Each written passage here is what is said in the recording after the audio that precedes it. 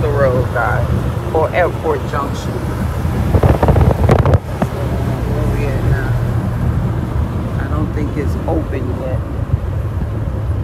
Nah, it's up there, guys. That's the new bypass. I thought they had it open, but they do not have it open, so I guess you guys won't be able to see it, but it is. This is the bypass. I honestly thought it was open. I am out and about, headed to take care of some business here in town. Still don't have my car back, but hey, it is what it is, but it ain't gonna stop no show. This is Coastal Road. Coastal Road here in the Gambia. Alright. Again, this is not the turntable area. This is Coastal Road. I think they're finished with it, but they're not letting anyone use it yet.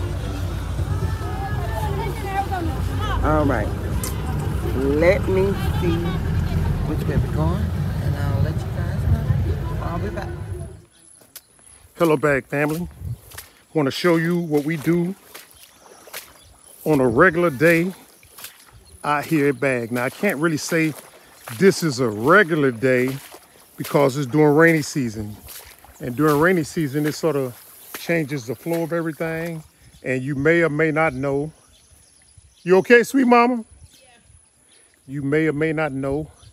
We're hi, babe. You got it? Oh, we're at a disadvantage during this rainy season because all 4 of our vehicles are down. Yes, you heard me right. All 4 of our vehicles are down. So what we do is when Sweet Juicy Mama want to go somewhere, we have a taxi, a list of reliable taxis that'll come here and pick Sweet Juicy Mama up and take her to either Bracama, like she's going today to do something. My phone is on the whack again, my iPhone, so she's taking it in there to get the charging port fixed because it won't allow me to charge, and if it won't allow me to charge, it affects our recording. And so anyway, the taxi is up there, and he's going to take her to Bracama. And it's very, very unfortunate that we're without any of our 4 vehicles this rainy season. So what the guys are doing is this is our nursery. And what we're going to do with this one is we're going to fence this off. Like in America, we're familiar with a ballpark and a chain link fence. We're going to chain link fence this right here and use this as a nursery because the soil is good. And if you can notice, it's not a whole lot of moisture here and stuff. So it's elevated, so that's a good thing. It's like somehow when the grader came through here and created this little barrier right here,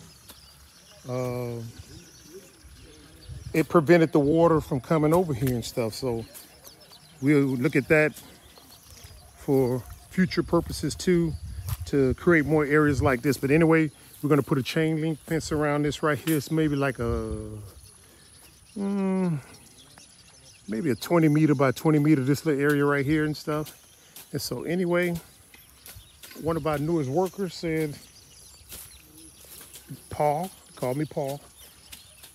He said some of these plants are too close to each other. And I was inclined to agree with him, but these are miniature varieties of the cashew plants. So you can put more in here and stuff. You know what I'm saying?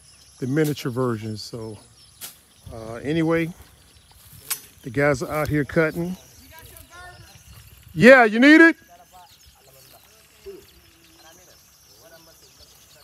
Switch it around on the backside if it don't work.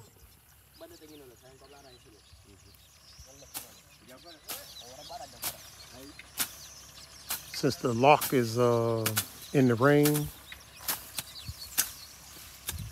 Sometimes we have problems with the, You need some oil or something. yeah, or switch that other one. Oh, switch what? The other one. I bought a new one. I don't want to This talk is still good. about it. If it was still good, I wouldn't be coming to get a girdle. Well, your son, he ain't got no strength in his wrist. He be using it for the wrong Well, then we purposes. shouldn't have to do that. Whatever. Weak wrist. Yeah. All right. So anyway, in here, you know, we got James cutting and his younger brother, Raheem. YouTube. What you seeing there, James? A snake? No, battery. Oh. I don't know how that got in here. Probably from the manure or something. Anyway, unfortunately, guys, this is the way we have to cut the grass here in the Gambia. But, oh. Huh? Hey, who put this machete up here? Who? Who did it? You do that? Oh, okay. Yeah. What is that? A machete up there. I'm looking around. I'm like, who put that machete up there? Oh, okay. All right, I'll be back. All right, be safe, sweet mama. Definitely, I have to come back to you. Why is he coming right in so far? So we gotta go back. Back it up. Go back up, okay? Yeah. Who do you got? It's gonna fit by the door. I want to come in too far and yeah, he want to come in too far. Oh, tell him turn it. What is he doing?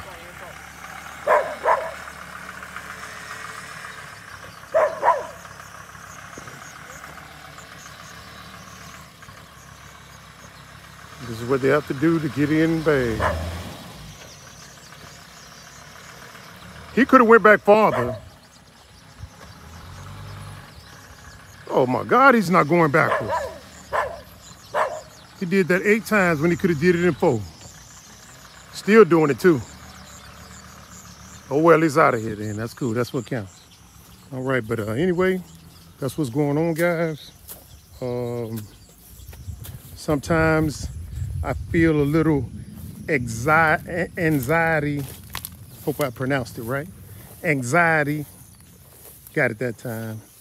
Feel a little anxiety during rainy season because I'm like, you know, there's a lot more that I'd like to be doing on the land as far as developing profitability, but we can't. You know, we just gotta be patient and wait till we get out of rainy season and then take it from there. So right now it's just maintaining with an eye on explosive growth after rainy season. This right there is the date. Doesn't seem like it's growing like the rest of the trees, but it's all good. And this right here is the worst of this area right here, this little patch of spot over here and over here too. But some extra soil right there, take care of that. Some extra soil. So anyway, this is what we got going on over here, guys. Sweet Juicy Mama planted some tomatoes in her little makeshift greenhouse. And those bad boys seem like they need to get in the dirt. So that's why we're clearing this out today, so we can put that in and stuff. All right.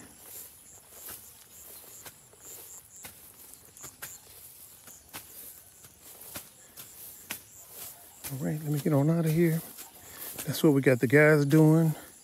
And to make stuff prepared for end of rainy season. One more full month, which is which is September. And then October's a half month. So that's what the guys are doing on a daily basis. Cutting the grass and preparing for end of rainy season.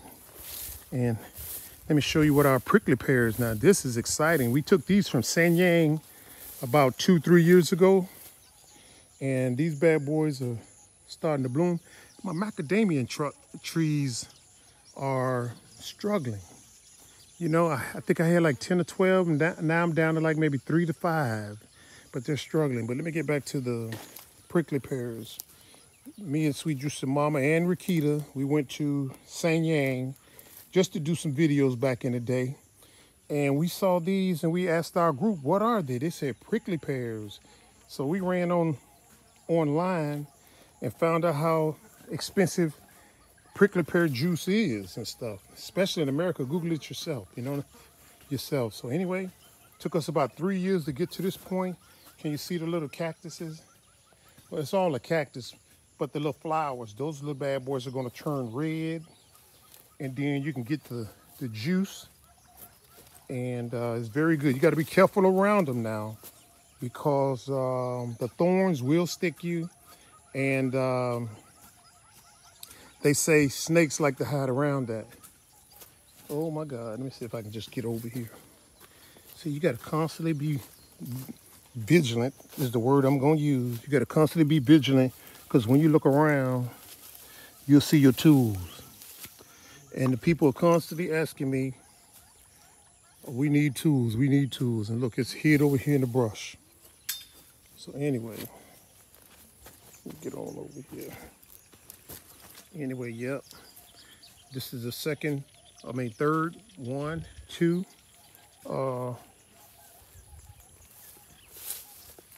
Plants that are producing the juice, and that's what it looks like right there.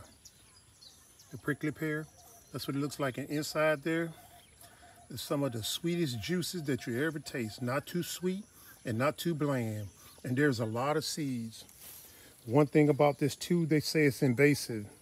Once you start planting it, it'll just take over a certain area, and you got to control it and stuff. But I don't have a problem with that for now. As long as we're able to control it. If it gets unbearable, then we'll neutralize it. So we got some of these basically on the mounds around the garden area because it's elevated and it won't suffocate or root rot from the water. Go ahead, go some more over here too. And like I say, we do got them on other mounds. And I ain't too satisfied with our macadamias and stuff. Oh my God. Anyway, some more prickly pears and a hodgepodge of stuff growing inside there. Neem. Hi, dog. I love you too. I love you too. All right.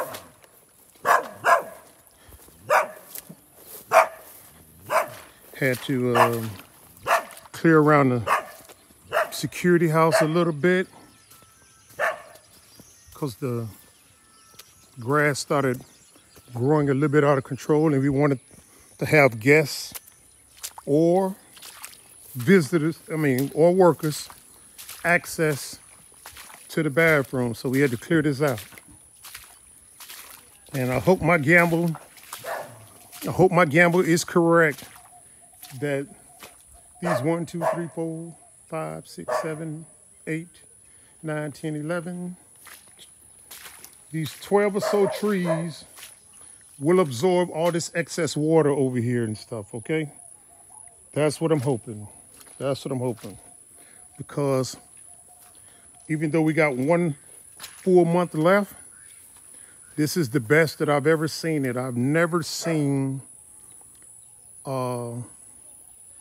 this small amount of water during the peak months and stuff. So that's a plus. We must be changing the landscapes for something good. So anyway, come on around here. Clearing this out. Now, much to my dismay, they didn't get on this side. They should have, but you know, if you don't monitor progress, then it ain't gonna happen.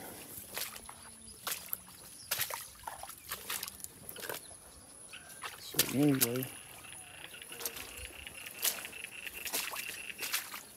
water coming from the village. Look at all these tadpoles. I want to make a video where you can hear all the sounds at night. What it sounds like at night. I hear the crickets, the dogs, the bats, all that stuff. So anyway, let me get over here and show you what we're doing on a normal day out here at Bag during rainy season. That's what the guys are doing. And I sort of look around the land for the direction that we want to go with Bag and sort of let them know the work schedule or the projects, you know, prioritizing, saying, hey, this is what we got going today and this is what we got going this week, so on and so forth. So that's what the guys are doing. And the ladies, those that show up, that don't have someone sick in the family or something else to attend to, they're picking up weeds from the garden. And they're doing an awesome job too, versus previous years. It just accumulated and accumulated. And then when we come out here after rainy season, we jump start and saying, okay, now let's get the weeds up. But sometimes plants will be cut and things of that sort, and then we have to start from scratch again. Here's an example of the invasive nature of the prickly pears. How in the world it got over here, I don't have a clue, but more than likely a cow or something ate it, and then it was in the manure.